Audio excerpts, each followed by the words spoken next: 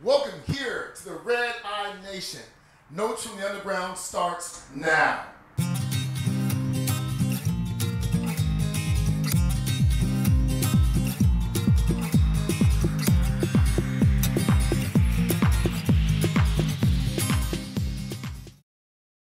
I'm saying people are poor and broke and hungry. I don't care what you look like. If you're hungry, you're hungry. But how do we feed those hungry people by putting Jetty on those? How do we do it? By doing our gaming tournaments and so make sure Jetty hits that millennial. The video game industry goes. We are live coming to you from the NIGA, the National Indian Gaming Association. That's correct, the National Indian Gaming Association. But you know what's coming, what's new, and with some of my friends and partners and colleagues that came out with us, we're excited to tell you about what happened here. Welcome to Notes from the Underground.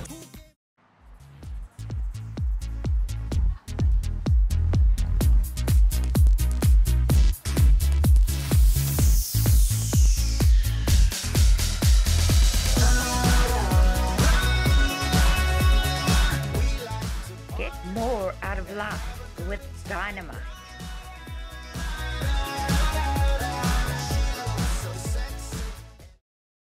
Folks, again, welcome to Notes from Underground, Redination.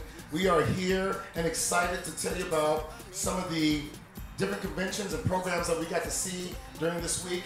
And one of the things we got to see this week, and some of my partners in crime that are with me, is we were at the NIGA, which is the National Indian Gaming Association.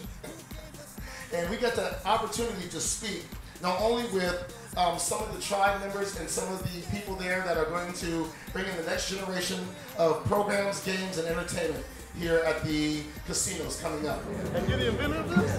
I love this guy. No, I love you. No, seriously. They don't know innovation. Yes. Linda Davies with us.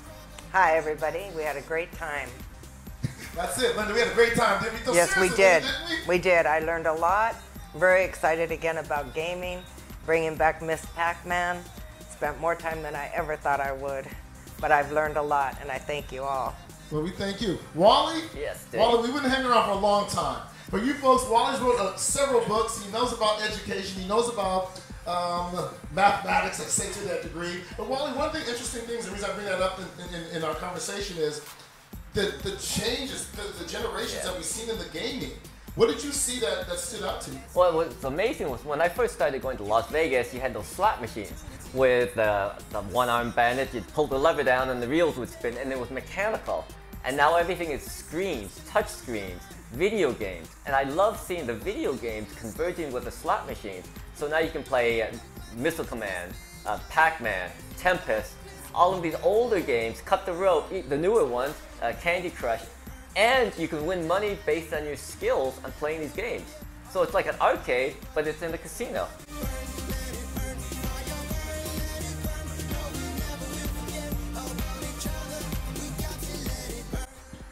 And you see that, like Linda, you were saying, you played Pac-Man, right? Obviously, we grew up on these games. When you see Pac-Man now as a casino game, how did you feel seeing that? And how did you play? Obviously, you played it for a little bit. How was it? It was great. It brought back tons of memories. I haven't even thought about Pac-Man for years, and all of a sudden I'm sitting there for hours. So it's very educational, very fun. I suggest everybody get involved. It's really good for your brain, keep you young, stop the dementia, stop the Alzheimer's, get yourself involved. It's fun. Do it by yourself, do it with a group. Miss Pac-Man is fun. They did have over there the one and only in the world Pac-Man game for 4 players.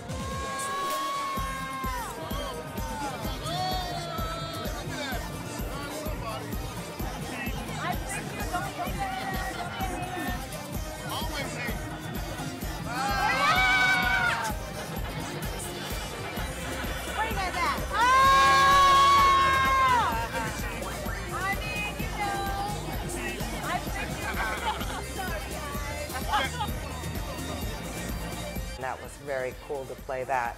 I was killed immediately. But there's more chances to play today, so I'm still excited about it. And Miss Pac-Man rules. Frogger was there, some of the real old ones, so really had us all talking. If it feels like heaven to you, I'ma give it to you just how you like. I'm enjoying this moment with you. You gotta live it up in your life. And if it feels like heaven to you, I'ma give it to you just how you like. I'm enjoying this time with you. You gotta live it up in your life.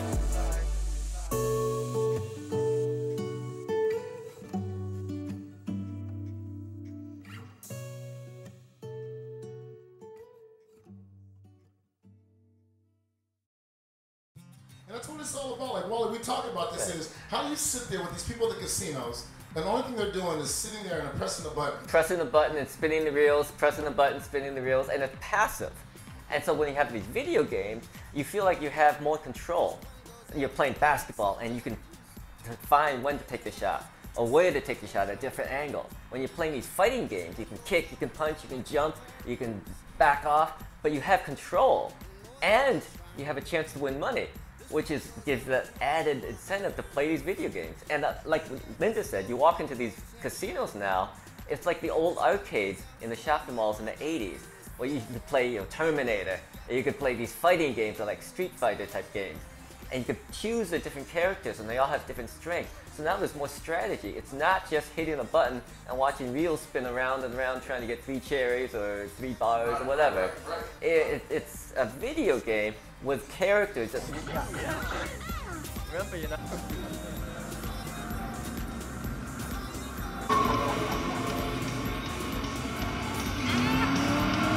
Not just hitting a button and watching wheels spin around and around trying to get 3 cherries or 3 bars or whatever. It's a video game with characters that we're playing a driving game. A driving game. And you're sitting in a chair and you're driving, you brake, accelerator, steering wheel, and you're moving around this track, you're hitting coins to win more money. So not only getting points, but you're getting money.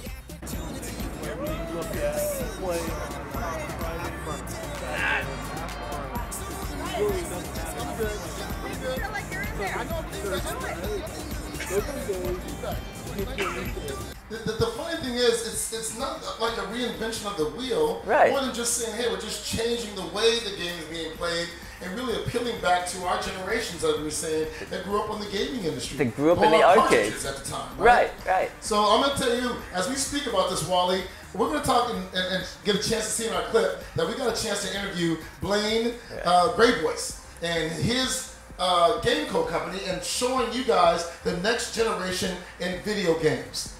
And we also, later on, get a chance and opportunity to play some of the new games and show you what Blaine has in store for us here. I'm excited to be here because I look at the video games you have here, Blaine, and this is the next generation because younger people don't want to just sit there in a casino with a slot machine and hit a button and watch reels spin around and go, oh, look, 3 cherries. Whee! They want excitement, so can you explain how the video game industry is merging with the casino industry? Absolutely, and thanks for having me. It's really exciting to share what we're doing at Gameco. We call it video game gambling, and we look at it as a way to combine the fun and interactivity of video games with the thrill and excitement of casino gaming. I started out in film and TV, and I've been producing video games for about 20 years, esports for about a decade, and in 2012 and 2013 started to get the idea to combine video games and gambling. I think that casinos are awesome, and I do think slot machines are really exciting as well.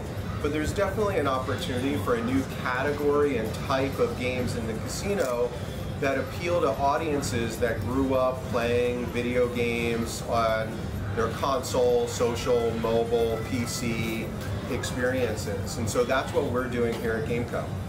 So the video games are based on skill. So how do you measure just the skill versus the risk? I mean, so the casino obviously wants to make money, but the player's skill can defeat that. So how do you balance that, the risk and the rewards for the casino and the players? That's a great question, Wally, and it's probably the question we get the most is how does the best player not win all the money? We have a patent at the core of our platform that I created when we launched Gameco, along with some great mathematicians that we work with. And there are a few different ways that we do it, but ultimately the games are what we would refer to as hybrid games. There are chance elements to the game as well as predominant skill factors in the game. So take an example like our Nothing But Net game that we'll play later. In Nothing But Net 2, the way that the game works is the player has to catch the ball to make a wager, and at the moment they do that, a random number generator, or RNG, runs. And the RNG is deciding how much that shot is worth.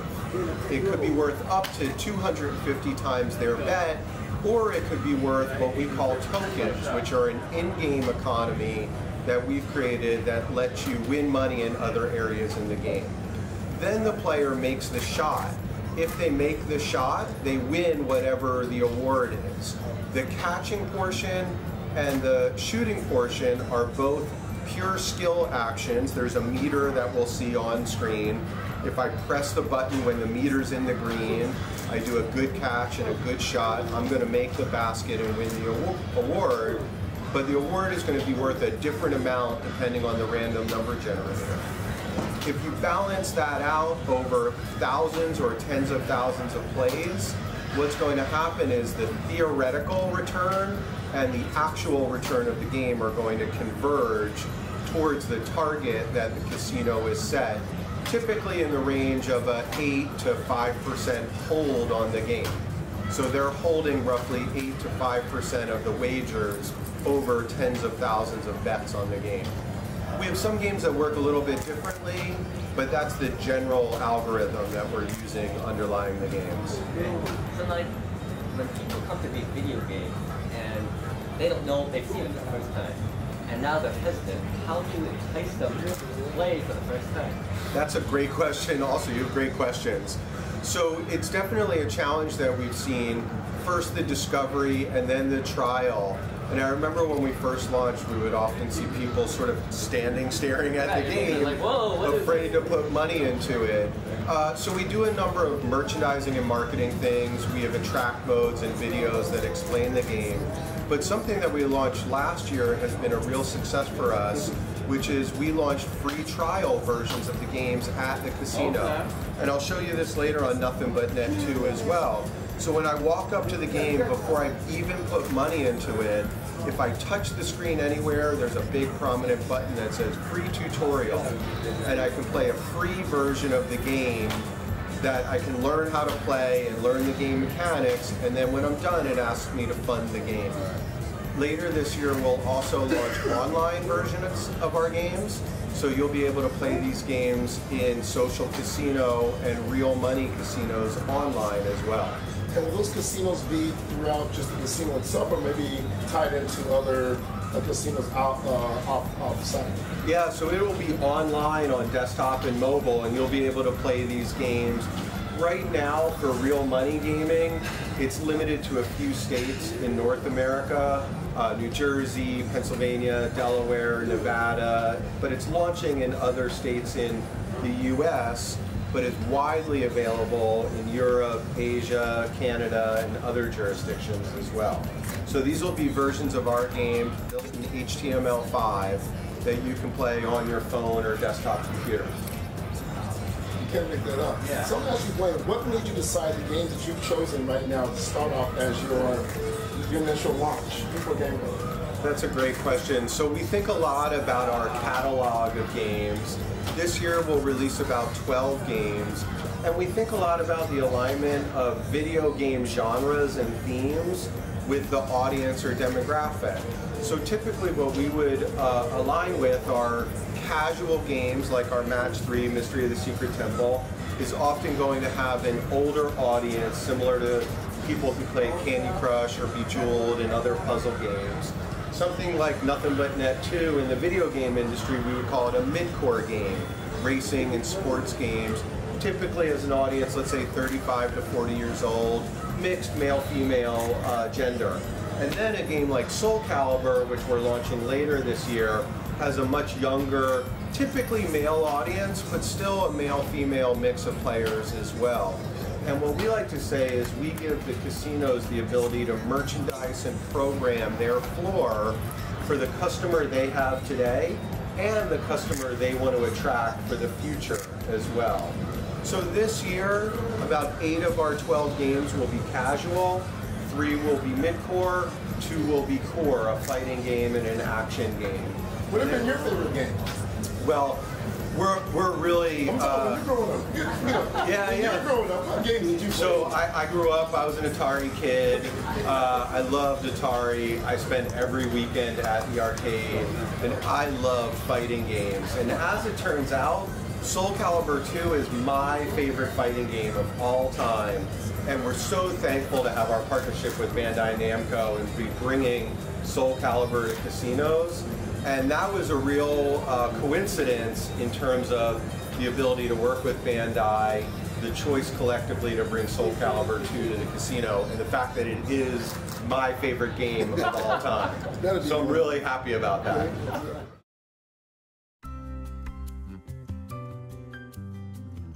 Traveling Hands is a company of highly talented massage therapists. Everybody's very, very good at what they do, and we travel all over Southern California. The other part that really separates us is the staff. I've personally been in the spa business for about 20 years. I've been doing massage for over 15 of those. Everybody that works with me has had to give me a massage. So I know firsthand their techniques, where they really shine. So if somebody calls me looking for something specific, I know which therapist to set them up with. Right now we have about 15 on staff. When you hire us for massage, you can expect that we're going to show up on time. We're going to bring all the equipment. We're going to make you as comfortable as possible in your own space, and you're going to get a great massage. And you're going to feel better afterwards.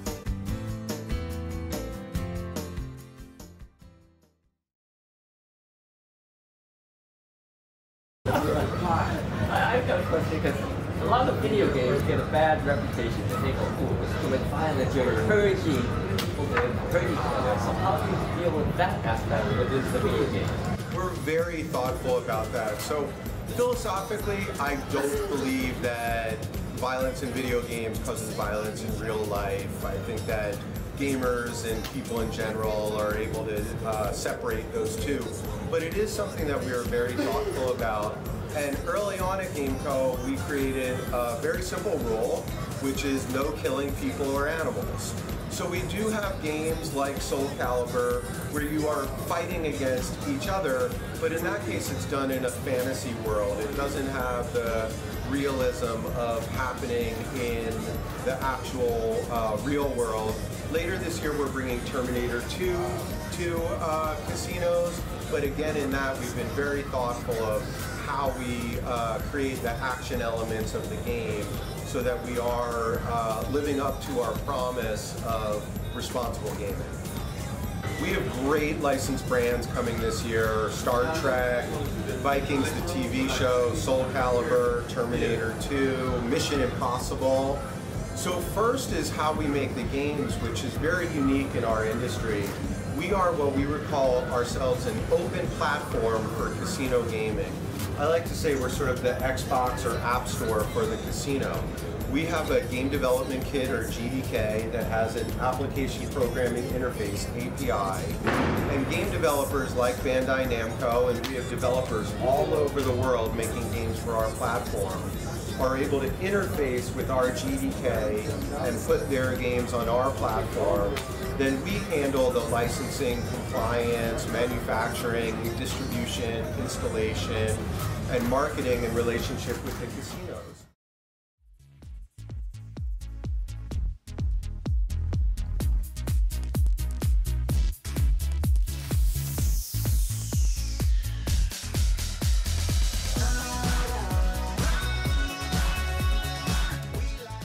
Get more out of life with Dynamite.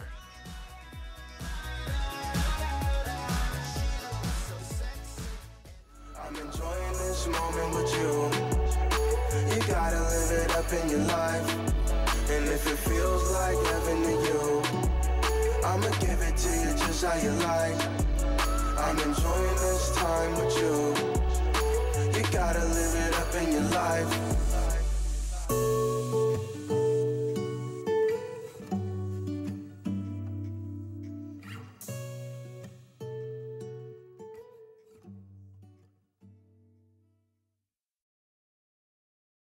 I'm Wally Wang. I'm here with Blaine. We're with Gameco, and he's going to be explaining this video game. This is one of our newest games. It's called Mystery of the Secret Temple, and it's what we would refer to as a match 3 game, similar to Candy Crush or Bejeweled. The way the game works is very straightforward. The player is able to choose how much they want to bet, and these bet amounts are very similar to what you would see in a slot machine. Right, so you control how much you want to risk. Exactly, and I'm making a $1 bet. I just won $1.56. So it's really straightforward for the players in terms of the experience. You need to have a certain betting velocity or pace of play, first for the casino to make as much money as they want to, but also the engagement and thrill for the player. You want to always be a minute or two or a few seconds away from having a big win. Right. I can be conservative, I can be risky, I can blow things up. Exactly. So there are progressives in the game where we can win larger amounts of money as we're going through. And now we're back into the next level of the game. And again, as we make matches, to your point earlier, if we want to wager more, I'm now betting $10 on every match I make, and I'm going to have bigger win amounts as well. Candy Crush, Easy to play and easy to understand, and then a lot of strategy and challenge as you get into it. and you control your money, and you can have fun, instant win, instant play. Gamble playing video games. I love it. This is Awesome. great. Thank you. Thank you. Let's take a look at another game.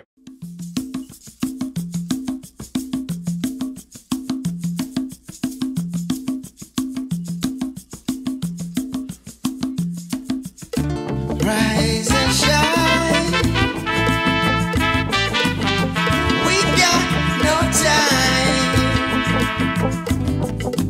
Rise and shine. We got no time. Well, this is one of our newest games. It's called Nothing But Net 2. And we were talking earlier about how do you get people to trial the game. In this case, you can play for free before you've even funded it. So why don't you go ahead and give it a shot? So you can go ahead and use the button here to play the game. So it's really simple. You want to press the button to catch when it's in the green. It's going to tell you how much you can win. And then you're going to press the button again when it's in the green. You missed that one. You're going to need to get a little bit better here, Dan. Yes, sir. Awesome. So now you know how to play the game. You're going to get 5 free shots to play, so that before you've even funded the game, you know how to play. So catch and shoot. Bang, you got it now. Oh, I messed up. Come on, girl. Still too quick. This is awesome. So it's a really easy to understand game mechanic, very popular in other sports games, and now you're able to play it in the casino for real money. So now after you've taken your practice shots, you're going to get a chance to play for real. Give you $1,000. You ready? Yes, sir. You get 2,000. So here you can pick how much you want to bet. I'd bet $5 because we gave you $1,000 to get started. You got it? Now go ahead and play. Spin the wheel. So you'll get to that as you play the game. So now the way the game works is you're betting $5 on every bet. In this case, you have $7.50 that you could have won. You missed that shot, so you're going to need to do a little bit better. That's how it works. And with the tokens, like what do you can use the tokens to buy products? So I'll show you a few examples of that as we go. You have 6 tokens now. If I spend 15 tokens, I can shoot for free to win that money back. So there are all these different things you can use the tokens for. This is Soul Calibur 2 Casino Edition, and it's the first AAA video game for casinos. In the video game industry, we refer to AAA as the top tier of video games, and it's made by a company called Bandai Namco in Japan, who we've collaborated with over the last year to build a version for casinos. And what's really cool about this game is it's the exact same game and experience you would play on your PC or Xbox or in the arcade. I'm feeling high, and it's not just the candy sky, 'cause I'm scared. I've been through broken hearts and lost dreams, but it seems like this could be a real thing. You're that special kind of magic. And then upstairs, we're gonna shoot that. No, about that.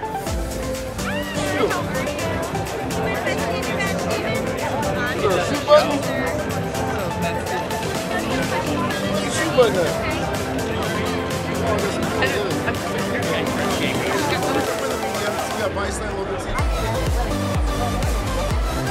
That's who you are. We're Tom Crabbe, right?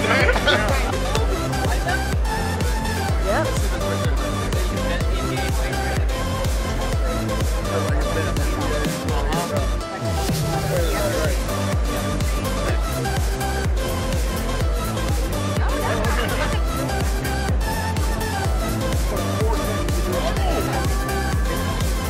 Play.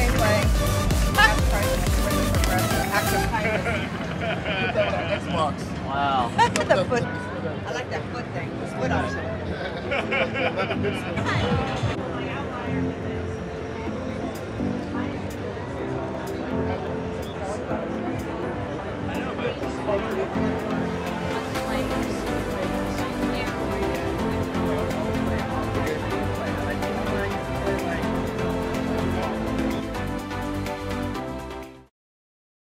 Hey, this is Nathan Liu from Mongol Tribe. You can find us at mongoltribe.org and on Instagram and Facebook at Mongol Tribe. And you're listening to Notes from the Underground.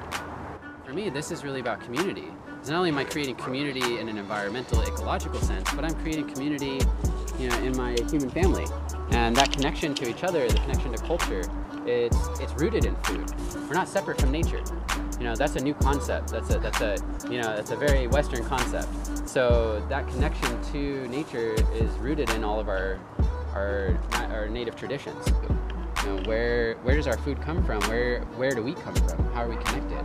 And the more we have a relationship with that genetic relationship, then we start to understand why we eat certain foods and why certain foods nourish us more than others. Don't bite me. I didn't do nothing. Look at folks love animals. They're beautiful. They're sweet. And these are all pets. They're all for folks to have as companions. They're really sweet. What's wrong? What's wrong, baby?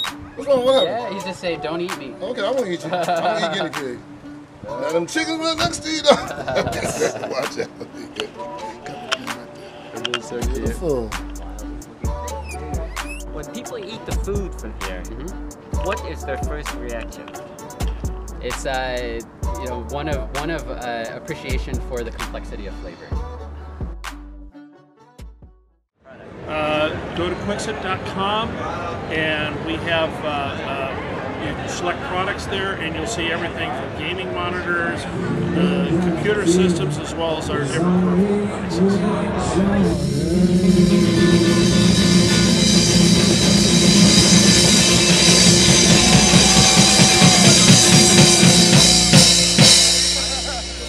Take me home, where I wanna go.